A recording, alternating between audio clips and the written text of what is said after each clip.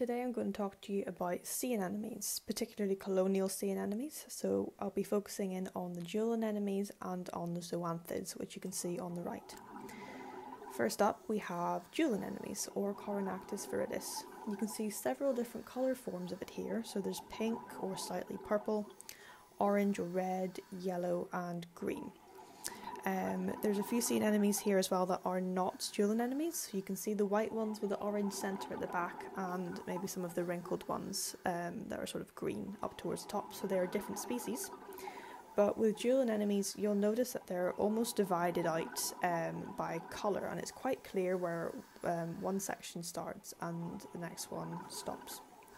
So with these, they reproduce asexually by budding or fission, so either new anemones will bud off from the parent anemone, or else it will just divide into multiple new individuals. So they're more or less clones of each other, which is why you get these aggregations of one colour, because they've all come from multiple of the same colour type of anemone.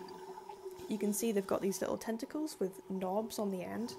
And the knobs or the tentacles can be a slightly different colour compared to the base of the anemone, and it gives this almost sparkly appearance, or a bit like kind of a jewel, which is why they're called jewel anemones. You can see it a bit clearer there with the slightly pink knobs at the end of the tentacles compared to the green individual.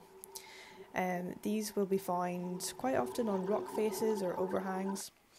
And then we're back to here, so that was our jewel anemones, and we're moving on to the zoanthids now. So still all in Anthozoa, and these are still colonial, but they're in a different group. You can see what looks like dripping there. These are Parazoanthus species, but the dripping is then reproducing. So similar to the jewel anemones that we just looked at, the dripping is then reproducing by fission. These species, they're quite orange and they're quite distinctive, so they will cluster quite densely. And you can see the column there, which is the part that almost looks like the stem of the anemone, is quite long and thin, and then you'll get where all the tentacles are at the top of that, but it's quite distinct and they almost look a little bit heavy sometimes the way they hang down. So you get lovely big clusters of these, and they can grow quite deep, so these could be found down as deep as say 100 metres. You'll find them around the British Isles. This is a species within the same genus. They're white cluster anemones, or Parazoanthus anguicomus, but these are a more northerly species. They're slightly larger than the previous Parazoanthus species.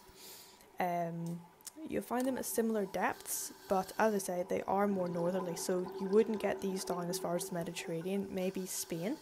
But with the other species you would get them well into the Mediterranean, so they're slightly more southerly. So this species you would find more commonly in the north, and you can see they're quite pale, and it actually makes them quite hard to spot sometimes, so you maybe wouldn't always pick it up if it was present in an area.